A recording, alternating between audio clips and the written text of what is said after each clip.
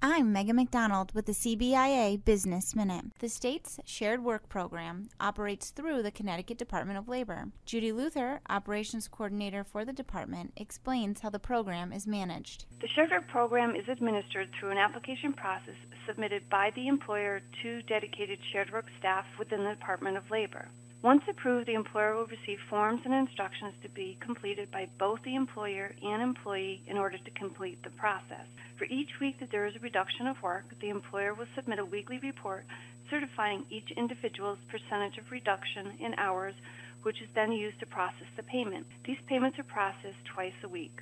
To learn more about the Shared Work Program, please visit the Connecticut Department of Labor's website at www.ctdol.state.ct.us and click on the Shared Work link.